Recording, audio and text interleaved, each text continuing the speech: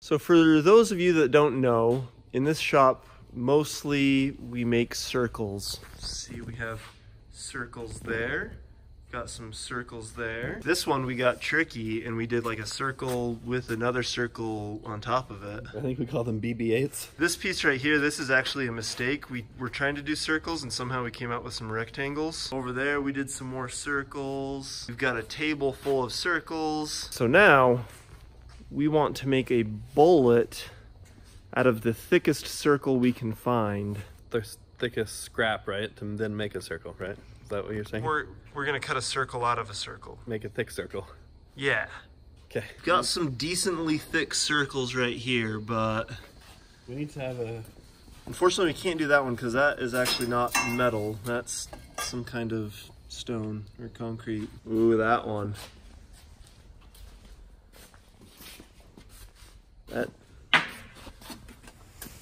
Is that aluminum? Aluminum.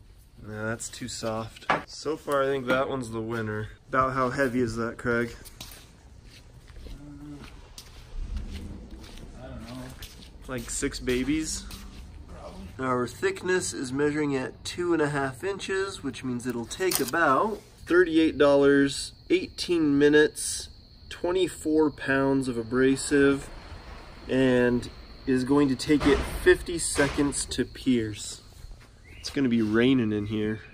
Making it rain.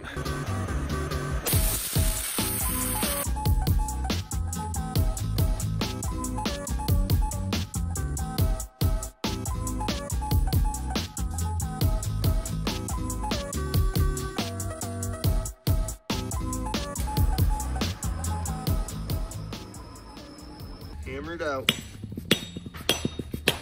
Oh. There we go. So yeah, it would be like a bullet, but metal bullet. So could you have it done tonight? Okay, love you too. He's in? He's in.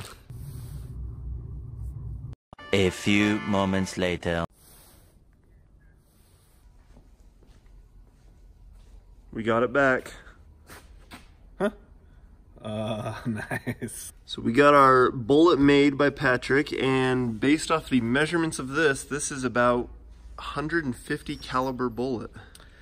Yeah, I weighed it. It's 1 pound 3 ounces, or like 528 grams for the gram people. And we're gonna shoot this through a water heater. See if it'll go through both sides. Prediction? Like, I'm really hoping it will, but I don't think it will. I'm kind of skeptical.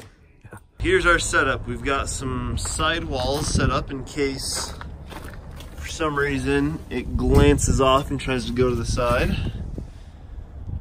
Once it goes through, I'm pretty sure the flue going up the center of it is going to stop it.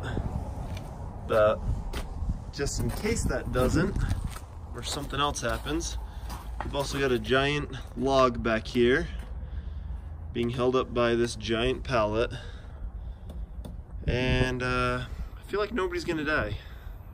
I think no one will die, but I'm not sure that this will all stay standing after the air cannon goes There's off. like a 80% chance that all of this is just down on the ground after we shoot it.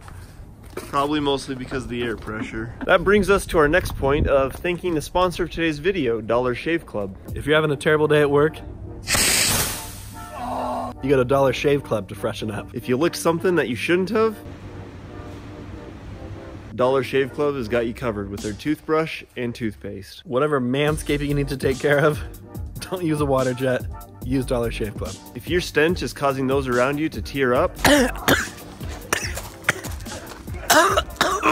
Dollar Shave Club now offers colognes and body washes to keep you smelling fresh. Are your lips feeling parched from that cold winter wind?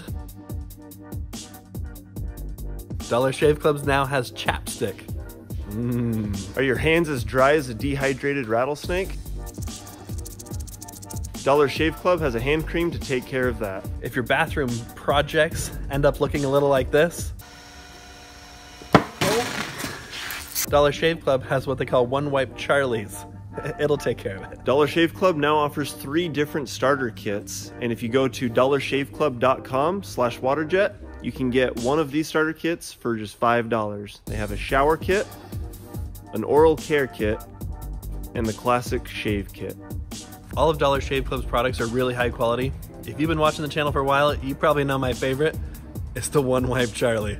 It's like taking a shower in the middle of the day.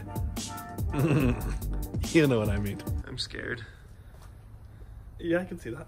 I've got my battle shield here. Some 1/4-inch aluminum. Aluminium, Dan. Oh, my bad. Okay, 3, 2, 1.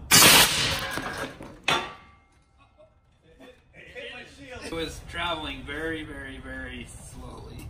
Holy cow. What happened? Did it go through? So the tank's in there. Once it hit that tank, it just bounced you hit back. your target. Yeah, we were right on the X. So we definitely did not go through. You see that tank? We just dented the tank a lot. Huh.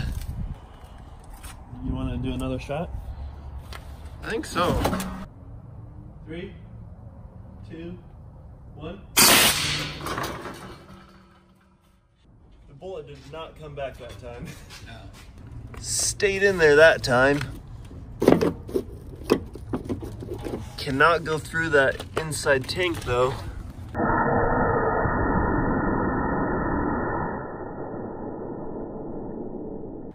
What's the next logical step?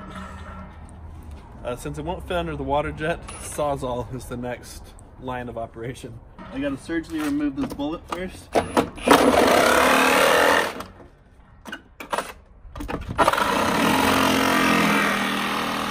With precision. Successfully got the bullet out, and we will be saving this for some future videos. It fared pretty well.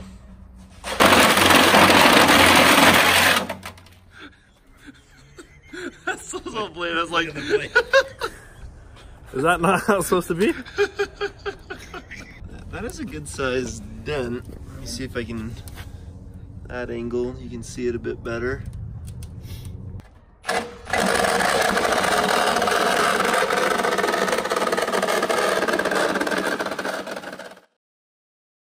Six hours later, finally got an inside glimpse. Shine your light in there. See what you were, that's gross. No, this was for my rental unit. Oh, so that's what your tenants were using. It's not as rusty and gross. I mean, it is gross looking, but I could have expected it to be worse. I mean, that's gross. Hard water deposits, I would assume.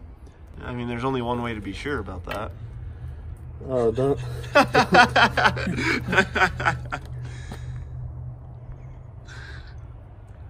It's hard. It's hard water.